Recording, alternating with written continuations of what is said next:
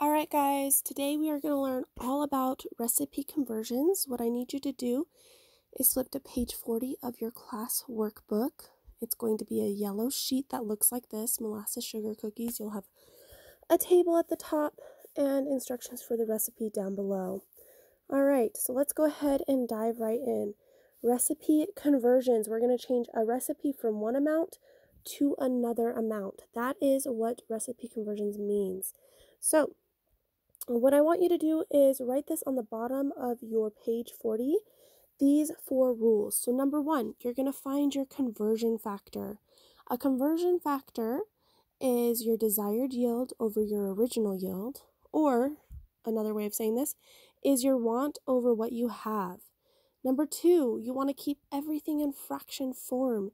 It's a lot easier to multiply whole numbers rather than decimals. Alright, so much easier if you're going to multiply 1/2 versus 0.5. Okay, and multiply all of your ingredients. When we convert a recipe, make sure that you do all of the ingredients. If you forget one, your recipe will be off. And number 4, simplify down to a measurable amount, meaning that if you get 1/8 of a cup, I want you to tell me what 1/8 of a cup is, because we don't have an 1/8 of a cup measuring tool. A few things that I really want to go over. How do we multiply fractions? We are going to go straight across. So in this example, 3/4 times 2/3. You're going to take your 3 times 2 over 4 times 3. So really when we're multiplying straight across, this is what it looks like in the math portion. So we're going to go 3 times 2 over 4 times 3. That equals out to be 6/12. So how do we simplify? What you're going to do is you're going to find a common factor. This is just something that both the top and the bottom have in common, okay? Meaning that they can both be divided by it. In our example, we can see that both can be divided by 2. So really, we're going to take that 6/12 and we're going to just put it over each other. 6 divided by 2 over 12 divided by 2. That equals 3/6. Now, when we look at this 3/6, we can see that it's not a measurable yield. I don't have a 1/6 cup. All right, so what we're going to have to do is simplify even further. Now, looking at this, we can both see that the common factor is 3. They are both divisible by 3. So we're just going to come down here, take our 3/6 equals 3 divided by 3 divided by 6 divided by 3. So 3/3 over 6 divided by 3 equals 1/3. That is a measurable yield, so that is an acceptable answer. What about if you have a whole number? What I want you to do is convert that whole number to a fraction. You're just going to put it over 1. So 2 equals 2 over 1. If this were a 1, it would be 1 over 1. If this were a 3, it would be a 3 over 1. You just put your whole number over 1. It's that simple. What about if you have a whole number and a fraction, also known as a mixed number? You're going to create something known as an improper fraction. So you will multiply the whole number by the denominator, so the bottom number, and add it to the numerator. Okay, think of this as splitting that whole number into pieces and then adding it together to create a fraction. So if we've got our 2 and 1/4 here, we're going to go 2 times 4 equals 8. Plus 1 equals 9. All right, so we're going to go ahead and practice some. So on your page 40 in your molasses sugar cookie notes, we're going to work on this. So number 1, let's go ahead and start in blue for our rules. And remember, you should have this written down. We are going to find our conversion factor, okay? Remember that a conversion factor is the recipe yield that we want over the recipe yield that we already have. Okay, so let's go ahead and take our 2 dozen recipe and create a 3 dozen recipe with it. So our conversion factor for this example is the recipe yield that we want, which is 3 dozen cookies, over the recipe yield that we already have, which is 2 dozen cookies. So this is the conversion factor that we're going to work with for this example. Number 2, we're going to keep it in fraction form. The reason why I want to really stress this is because when you're multiplying in kitchen math, you're going to have, for example, 1/2 of a cup. We could go 0.5 times 1.5. Is that an easy problem to do in our head? Maybe for some of us. I am more of a visual person, so the fraction form really helps me. So instead of seeing 0.5 over 1.5, what I would see is 1/2 times 3 over 2, just like that. And so I can really actually see the math, and that helps me as someone who's a more visual person. I'm not the best at math, but I can do conversions pretty easily because of this system that I've created. Number 3, we want to multiply all the way down. The reason why we multiply all the way down is because say you forget one ingredient, and it happens to be like your baking soda. Your baking soda is what's going to make those cookies rise. So if you convert from a recipe of 2 dozen cookies to 3 dozen cookies, and you're using the baking soda amount for the 2 dozen cookies, your cookies are going to be flat as pancakes. So you really need to remember to multiply all the way down so you get the correct amount for each ingredient. And lastly, but certainly not least, is that we always simplify to a measurable yield.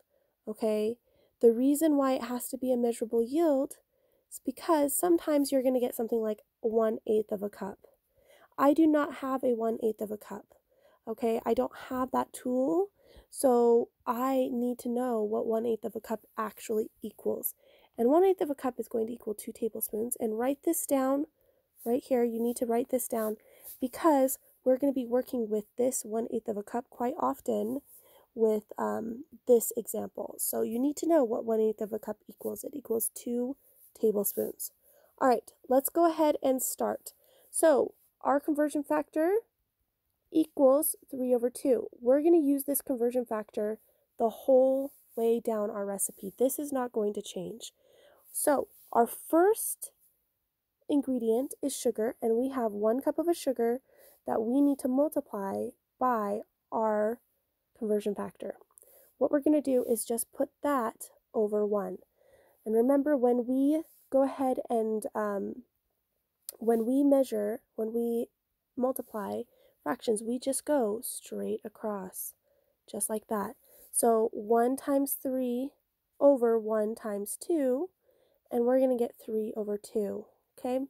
Now, this is the part where we need to simplify to a measurable yield. We've already kept it in fraction form. We've found our conversion factor. We're going to make sure that we go all the way down, but we need to simplify to that measurable yield. So the way that we simplify a fraction is really very simple. All you're going to do is ask yourself, how many times does this bottom number go into the top number? That's all you have to do. So what we're going to do is say 2 probably goes into 3 one time, right? And there's 1/2 left. There's a 1 piece left, because if we think about this as a piece of, like, we split our, our 3 seconds into a section, we're going to see this is our half. This is the 1, and this is the 2 of the 1/2. All right? But we're going to have a little extra left, and that's going to be our 1, okay? Because we've got 1, 2, 3, and it's part of our half. So we're going to have 1.5 cups left, and that will be our answer for our sugar. All right, let's go ahead and go to our shortening. Our shortening is 3/4 of a cup, and we're going to multiply that by our conversion factor. That's not going to change. So 3 times 3 over 4 times 2, we get 9/8. We simplify the same way. We ask ourselves, how many times does that bottom number go into our top number? And we're going to get 1 and 1/8 left, okay? Remember, 1/8 of a cup, and you should have this written down at the bottom of your notes, equals 2 tablespoons, okay? Make sure you have that written down. So our true answer here, because we want a measurable yield, we always do measurable yield, is 1 cup plus 2 tablespoons. That's the answer right here that you should have for your shortening. Okay? So, moving on, we're going to do 1/2 of a cup of molasses. So it's the same process, 1/2 a cup times our 3/2, our conversion factor, and we get 3/4. Oh, that's so nice. We don't even have to change anything. We can just write it all the way down. Okay, next one is our 1 egg. We already did this problem, so I'm not going to go through and do it again. We did it up here. Remember, 1, we put it over a whole number. We multiply it by our conversion factor, 3/2. That equals 3/2. We simplify down, so we ask ourselves how many times does the bottom number go into the top number, and is there anything left? And we get 1/2. How do you suppose that we measure that half egg? It's really easy. We're just going to go ahead and crack an egg into a bowl, whisk it together. We can use a fork or a whisk, and then we'll measure out 2 tablespoons because 4 tablespoons equals 1 whole egg. All right, next thing is our flour, and we have a mixed number. It's 2 and 1/4, okay? So how do we get this to be an improper fraction? We're going to multiply our whole number by our denominator, okay? And then we'll add it to our numerator. So 2 times 4 equals 8 plus 1 equals 9. And then we put it over our denominator again to get that fraction form. So 9/4, that would be our answer here. And then we multiply it by our conversion factor, just like we always do. Multiply straight across. 9 times 3 equals 27/8, okay? And then we simplify, ask ourselves how many times does this bottom number go into our top number, and we're going to go ahead and get 3 and 3/8 left, okay?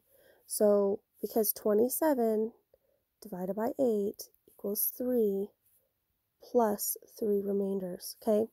So what we're going to do here, because we have our 3/8, we have that 3/8 problem. We can't measure that. We can measure our 3 cups. Our 3 cups is fine, but we can't measure this. So what we're going to do is we are going to ask ourselves, how many tablespoons go into 1/8 of a cup? 2 tablespoons, okay? So all you're going to do is take your 3 and multiply it by your 2 to get your total tablespoons, and you're going to get 6. So 6 tablespoons. So you could write 3 cups plus 6 tablespoons. That could be your answer.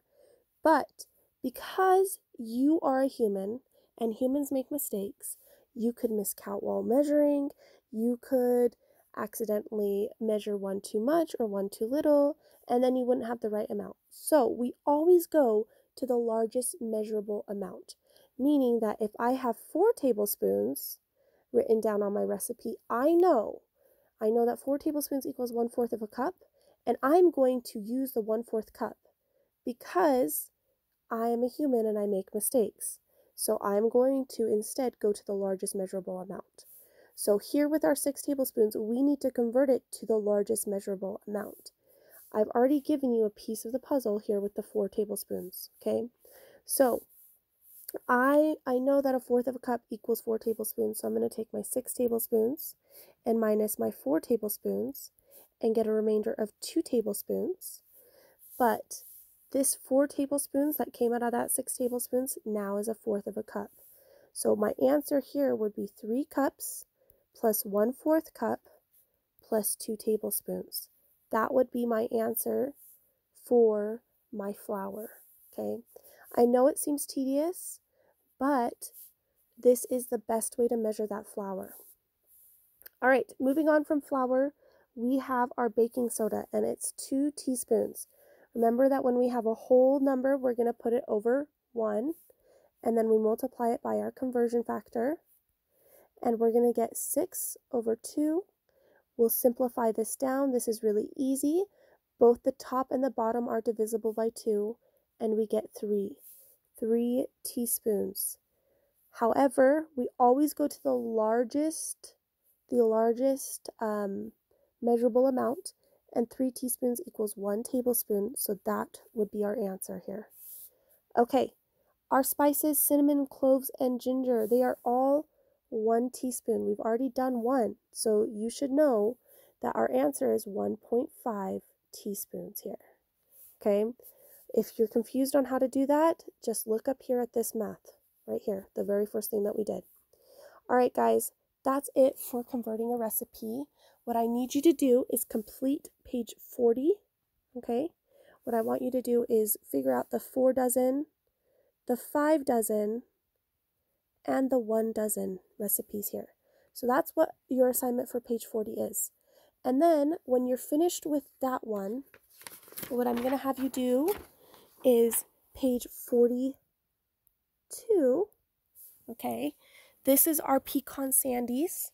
What you'll do is you'll adjust that recipe to a more measurable yield, meaning that our first ingredient here is 32 tablespoons of butter, okay? 32 tablespoons of butter.